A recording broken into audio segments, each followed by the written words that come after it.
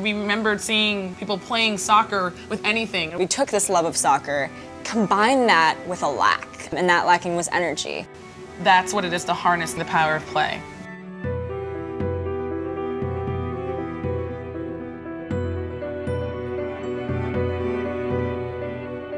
Imagine everything you do when it's dark, and imagine that you couldn't do any of that. 1 out of 5 people in the world don't have any access to power whatsoever. No matter where you go, even if you're the richest person in a community, you might not have power. What those people rely on is kerosene.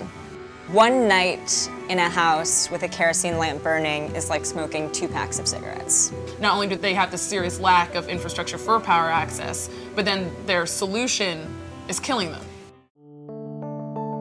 It was about 4 years ago. I can't believe how many years it keeps. Yeah. I feel Fall like 2008. It's old, yes. We're in a class called Idea Translation, Affecting Change Through Art and Science, where they want you to basically come up with a need, an issue, and then come up with some sort of solution, or at least a way to address that issue through art and science. We're taking the activity that people already derive joy from and happiness and saying, keep doing what you're doing because it can be functional. It seemed natural to us because we weren't trained in science. All the engineers that we had spoke to were like, no, it's impossible.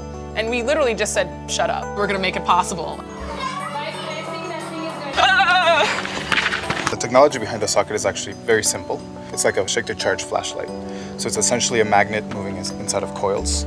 We applied this same simple technology, tweaked it, and put it in a ball that actually harnesses energy from rotation. The lamp that we mass-produce and we distribute with the balls, with our older version, 30 minutes of play would give you about 3 hours of light. With the new ball we're working with, actually, we're looking at significant improvements in the play to power ratio.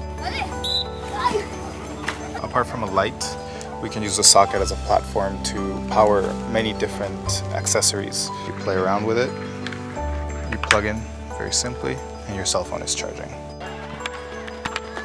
I'm glad that we have a ball, but there's still so much more we can do with the socket. There's still so much more we can do with Uncharted Play. We have so many ideas in the pipeline of how to take the play and use it to address real-world issues. If you are a creative person, if you feel like you can make a change, then you're an innovator, you're an inventor. To invent is just to see the world as you want it to be and do something.